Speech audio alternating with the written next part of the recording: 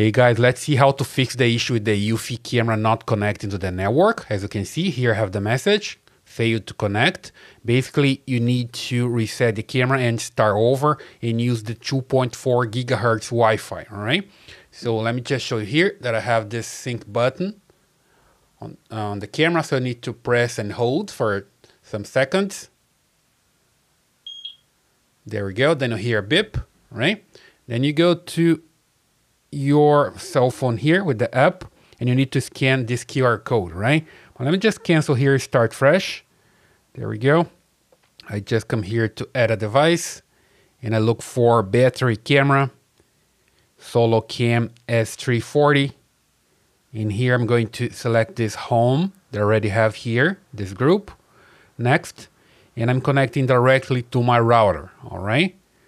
And now here, you need to select the proper Wi-Fi. In this case, I have this one that's 5 gigahertz. So I'm going to change to another one, right? So I come here to Wi-Fi and I select one that I'm sure that is 2.4, okay? Let me just wait for it to load. There we go. I'm going to use this one.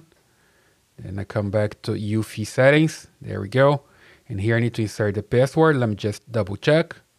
There we go. Now I have the password. I just click next. And it's asking me to click the sync button. Already did. Let's see if it works. I need to scan the QR code now, right? Let me just point to the camera. Just hit OK here. I got the QR code. Point to the camera. Connecting to the Wi-Fi network. Please wait. Okay, so I got the message connecting to the Wi-Fi network. Just tap here and wait for it to connect.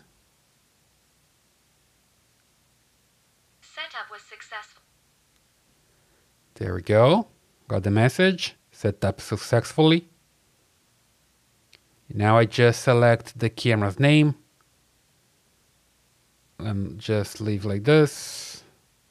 Next. Battery life. Next. Most efficient. Next. Microphone and audio recording, that's okay. And that's the explanation that you need to charge the battery. I'm okay with that. How to install the camera. And I'm good to go, okay? And there we go, I have my camera working. Here's the name, backyard. So everything is good.